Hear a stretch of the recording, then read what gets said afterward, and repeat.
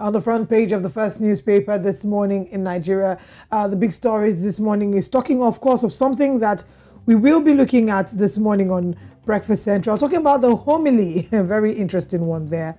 It says, Christmas homily, again, Bishop Kuka flays Buhari. That's the big story this morning on the front page of the newspapers. And say you've made Nigerians more vulnerable, country now further divided, false president's anti-corruption credentials, says menace now a leviathan, nepotism further entrenched.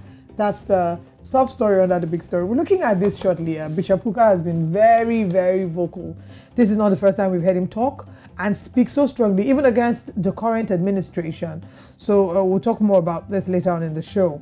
Peter Obi spends Christmas with Benue IDPs, gives them 3 million naira largesse for their maintenance. It says 2023 polls, Atiku will win at first ballot, according to a spokesman.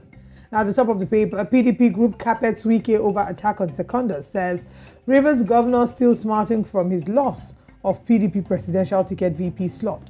Now, we'll go further down. We see after May 29, I'll leave Abuja to avoid any issues, says Buhari. He claims, and I quote, I have only one house in Daura to retire to. All right.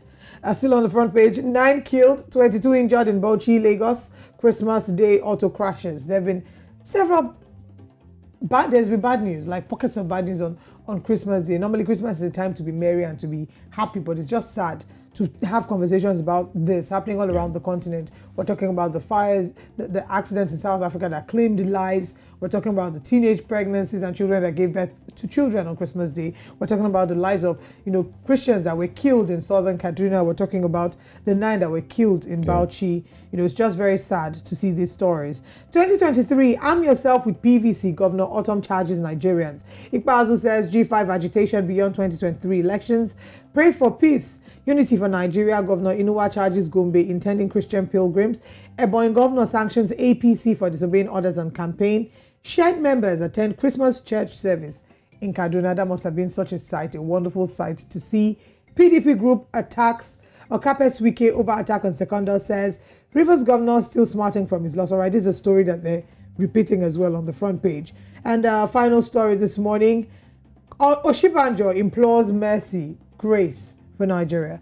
That's all that we can take this morning on the front page of First News. Let's see what's happening still in Nigeria.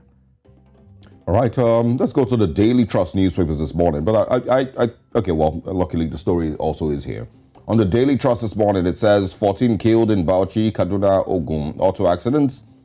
Once again, from Nigeria's President Muhammadu Buhari, it says, I will be far away from Abuja after May 29th, and that's from President Muhammadu Buhari.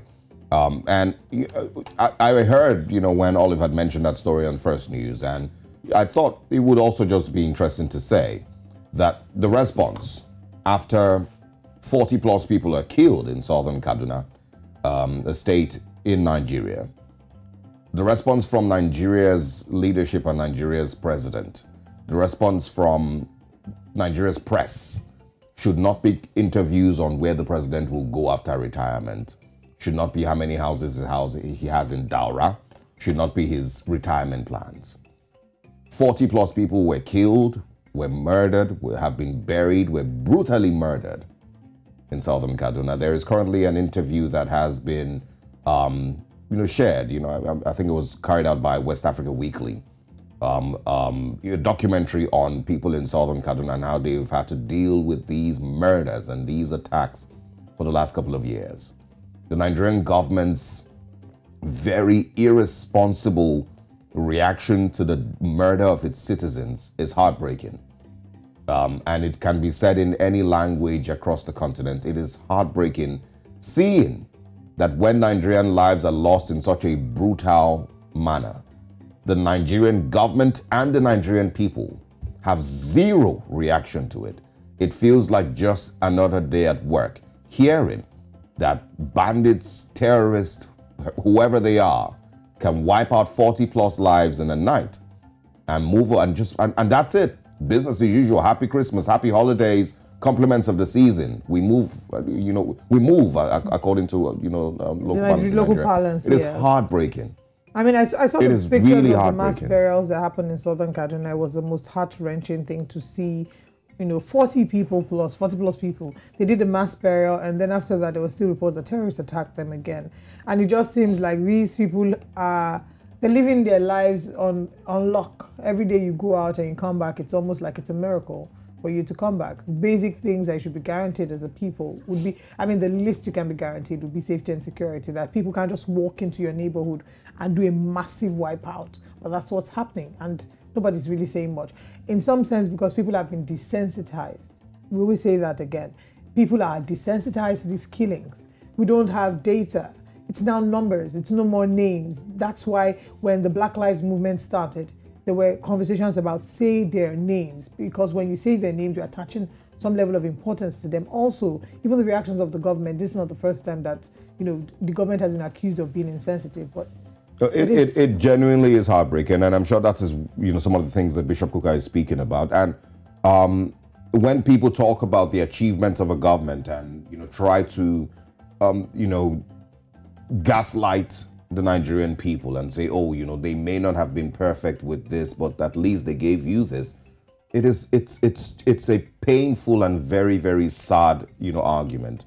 And once again, I remember a couple of days or the day after, or probably even the same day, when the news broke about these people being killed, the governor of the state, who was one of the people who is moving around with the APC's candidate, answering questions on his behalf at Chatham House, the governor of the state was posting pictures or videos of him, at some coronation of a traditional ruler in this state.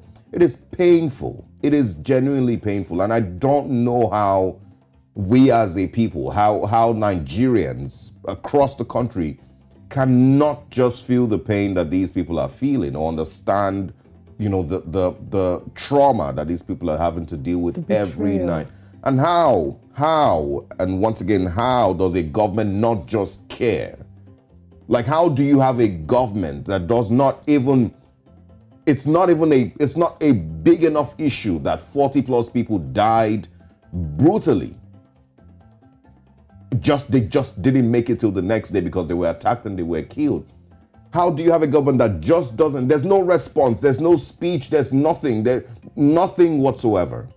Absolutely nothing. And the conversations we're hearing from the president of that country is about the fact that he has one house in Daura, Katsina State, and where he's going to retire to, or what he's going to do after retirement. What we see, what a lot of people have said is, how with people, older people, for example, the older they get, the more brazen they get, the less they care about what people think. So the government is already old. It's at a stage where it's already exiting. No, there's nothing that I can say or do to hold them to account. It's why fuel scarcity has been going on for months and nothing is being done. This is the longest, I know, since this current administration. I don't think we've ever had a fuel scarcity this bad since the current administration, but it's already on its way out. So, what can you really do? I'm still going to go out, I'm still going to go. That's the kind of sense that Nigerians are saying that they're receiving from the current administration. So it's just, there's so much that's going wrong, but there's so much that still needs to be done.